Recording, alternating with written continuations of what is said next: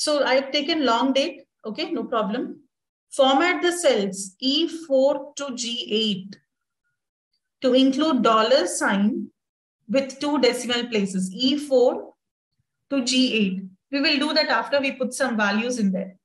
So calculate the gross pay for employees. We need to calculate the gross pay, which will be the hourly rate multiplied by the hours worked. So equal to, yesterday I showed you how you can directly select both the cells, use the multiplication symbol, right? What did I show you yesterday for multiplication? This multiplied by this. We can do it like this, okay? And we will get the product, which is basically the gross pay. Or we can use a function called as product. Let me show you that today. Okay, there is a function called as product. And the inputs that it will take is the numbers that are supposed to be multiplied. So I need the product of first number now. Okay, we'll have to give the first number. You can see the argument number 1 in bold, this, comma. You can see second number in bold, right? This is the second argument. So we are going to get the product of the data in C4 and D4. This is relative referencing. Okay, this is relative referencing. And when I copy that down by doing a double click on this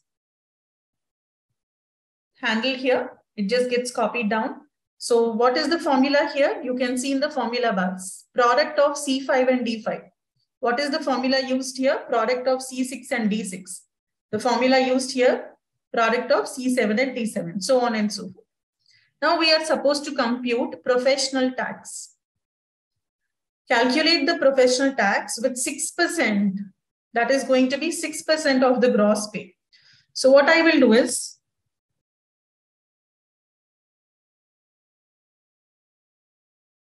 I will keep it in one column and reference this column.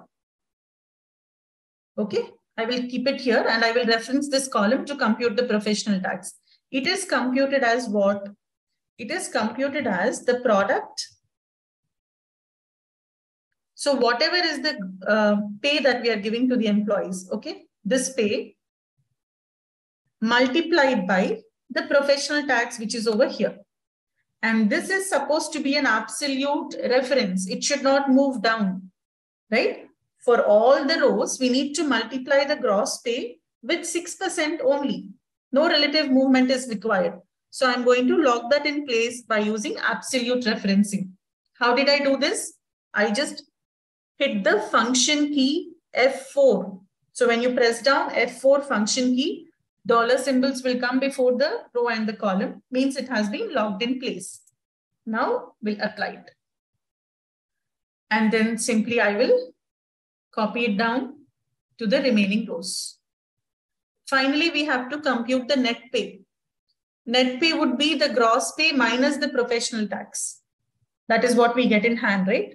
From the gross, the tax is deducted and then it is given to us. So is equal to this number minus this number. Enter. And I have to copy that formula down. So I'll just simply go there and drag it down.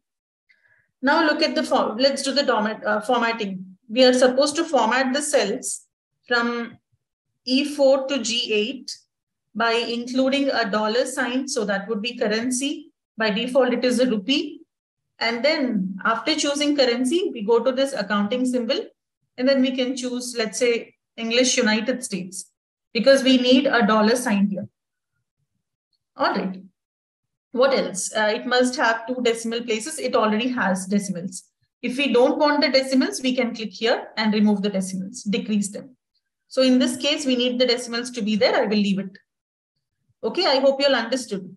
So simple formatting is what we've done here. Whenever you people get time, while you're practicing, create some sample dummy data sets like this, and you can practice all the options that are there in the home ribbon.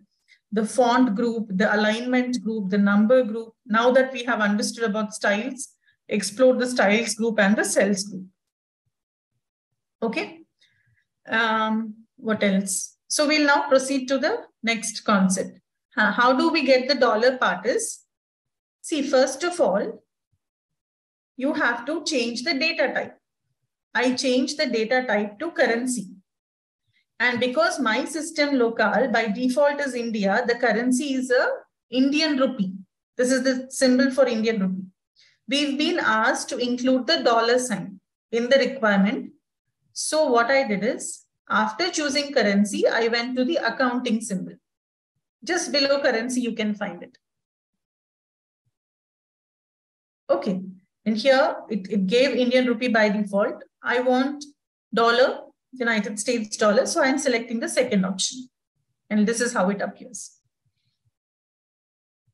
Okay, and yesterday I think there was a question on can we sort the data? We can do that. We will be looking at that a little later into the training. Sorting is possible. And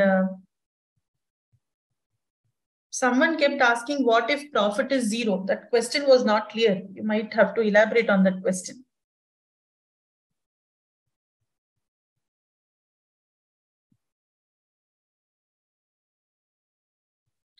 Okay, so that's it about formatting. I hope it's clear.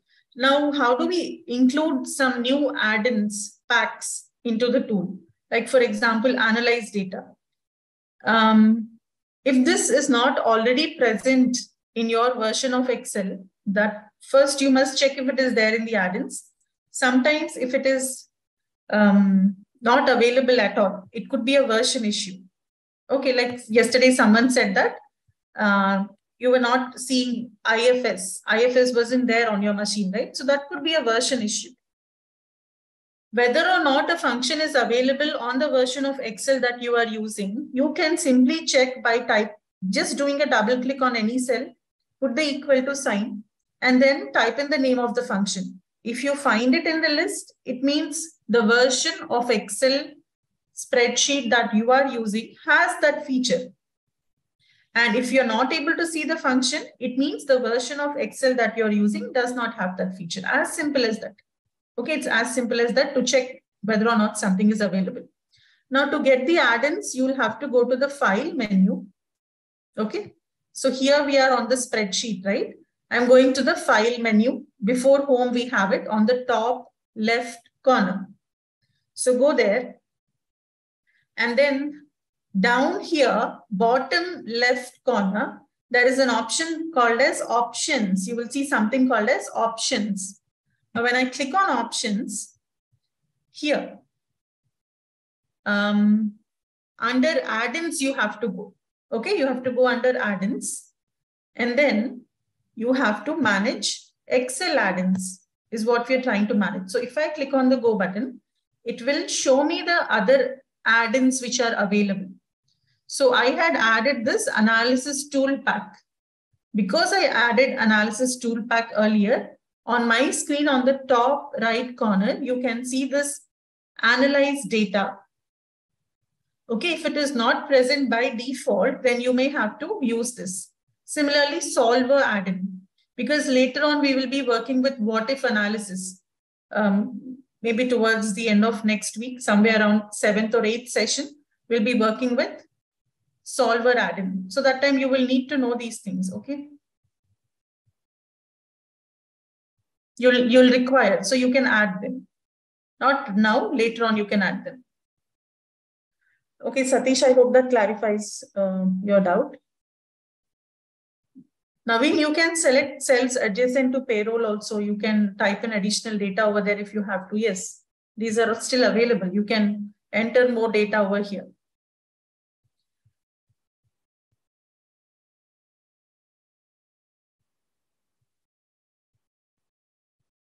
All right. So I would like to give you all an introduction to the concept of lookup function. Just I will show you what it does.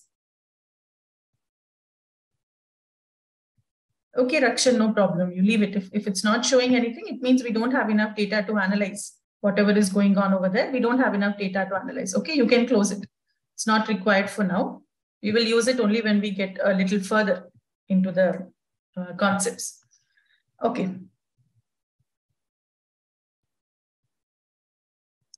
I'll simply introduce you all to the concept of lookup, but we will be focusing completely on lookups tomorrow. Okay.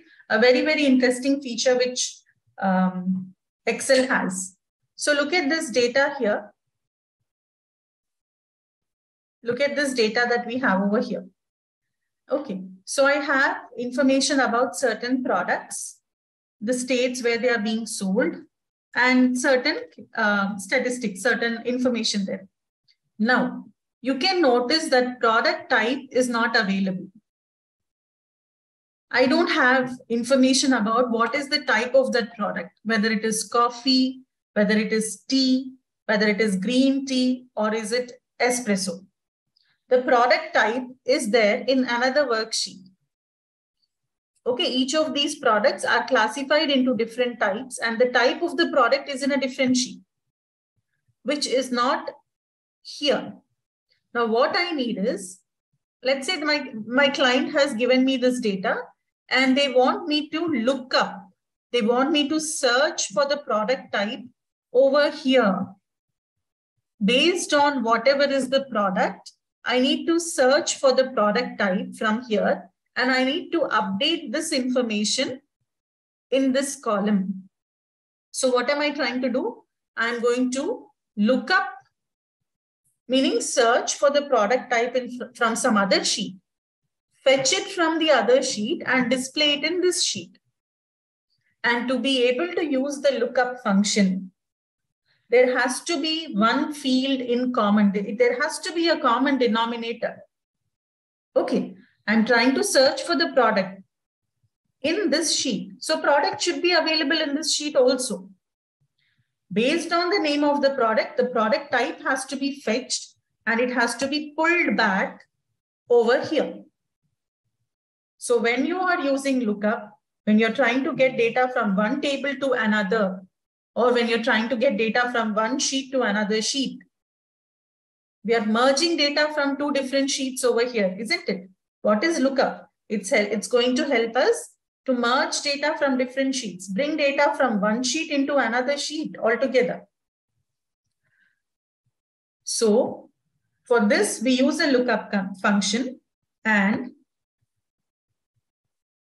there has to be a common field. Please do remember that. If there is no common field between the two tables, then lookup will not work. So let's see how how to write a lookup function here. There are different varieties, again, different variants in lookup. There is VLOOKUP, there is HLOOKUP, and in the latest versions, there is something called as XLOOKUP. We will be looking at all of these functions in detail tomorrow, the difference between them and how they work. So here I will simply give VLOOKUP. As you can see, the function has come. I will select it.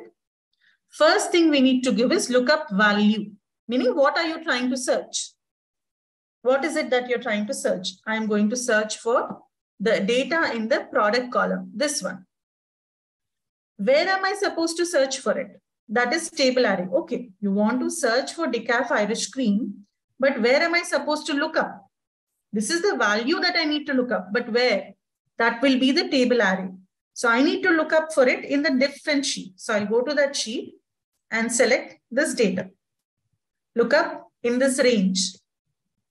Search for decaf Irish cream in this range. Okay. Now it knows that it's supposed to search in this range. Because the lookup range is a completely different table or a completely different sheet, you can see how the addressing is, right?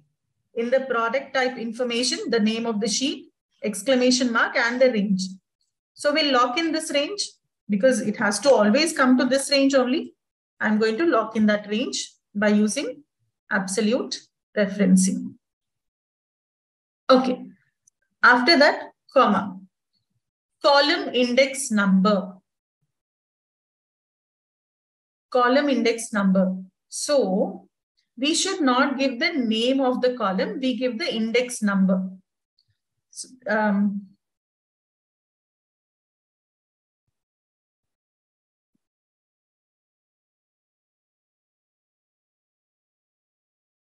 in that range, it has to look up for column number 2. Okay. If you have noticed, product is one column and product type is the second column. So it starts numbering the columns from the left side, starting with 1. The leftmost column gets number 1. So this will be, suppose this is my data. This is column 1. This becomes column 2. This becomes column 3, so on. So I need to get data from column number 2. And then we have to give one other variable, which is called as range lookup, or it's basically whether we have to look for an approximate match or are we trying to go with an exact match. I need the product here to exactly match with the product on the other sheet, isn't it? It has to be an exact match. So for exact match, we need to give false. Okay, so once I do this, it has pulled back coffee from the product type information. It pulled back coffee. For decaf Irish cream, it pulled back coffee. Now I'll simply double click on this to copy the formula down. And you can see the correct product type is being copied back, depending on what the product is. Okay, my idea today is not to teach you VLOOKUP. It's just to give you a demonstration of how this feature helps us to bring data from different tables together, to merge data from different tables together. You're searching for something elsewhere and showing the result over here. So that is the beauty of a lookup function.